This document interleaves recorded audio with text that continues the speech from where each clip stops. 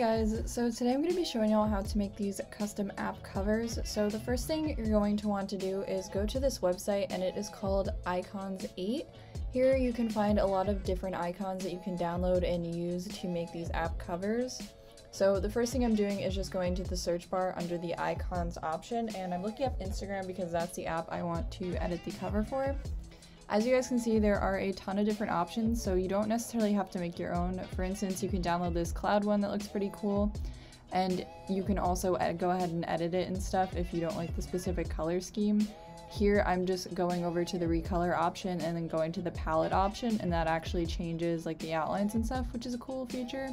So you can always just choose one of these, but personally I want to make my own, so I'm going to go find an Instagram logo that I like, which is this one. All you have to do is click on it and then go over to the colors. You can choose one of the colors from the palette, or what I'm doing is choosing a custom color.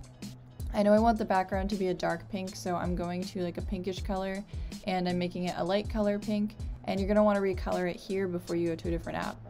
Then I'm going to download and saving it to the biggest size that I can so that I'm able to make it look good.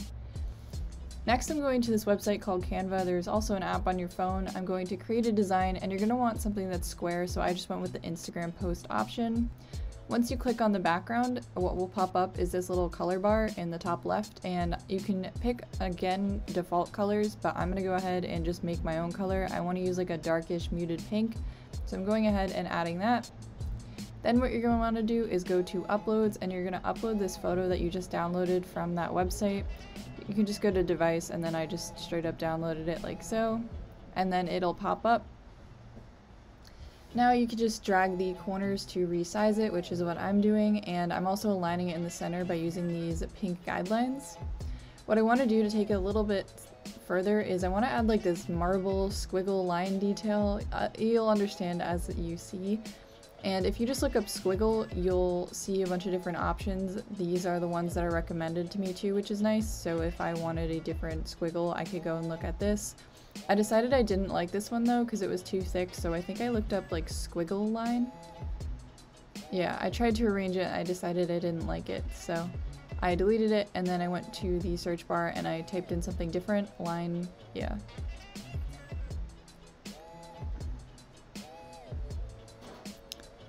Then I found this one, which I liked, so I just literally clicked on it and it popped up on the page. I arranged it how I wanted it to be arranged, and then I went to the color option, which is this top left box. I clicked on the color that it was, and then I went and I just made that color lighter by dragging it towards the top left. And that's how I got that line, and then you can just play around with this. There's a duplicate option, which I did so that I could duplicate the same line with the same effects. And I arranged this on my image in a different spot. I just changed the size and rotated it a little bit. And then the last thing I did in order to make it look a little bit better is I changed the transparency of it just so that it kind of blended into the background. You don't have to do this, but I thought it looked good. Then I downloaded it, and you can go ahead and airdrop these pictures to your phone or email them to yourself so that you can download them on your phone. So the next thing I'm going to be teaching you guys how to do is how to use these and actually make these app icons. You're going to want to go into the Shortcuts app and then go to the plus button, go to Add Action, and then go to Scripting. Once you're in Scripting, go to Open App and then choose. And then what I did is I just looked up the Instagram app since that's the one I wanted to route it to. Then click three dots, and I went to, oh no, I named it Instagram, and I added 2 M's because I actually already had a shortcut for this.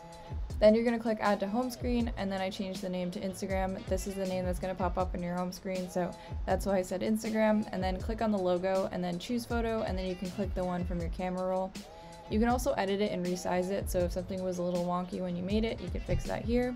Then just keep clicking done until you see this page, and then you're all set. It'll pop up on your home screen.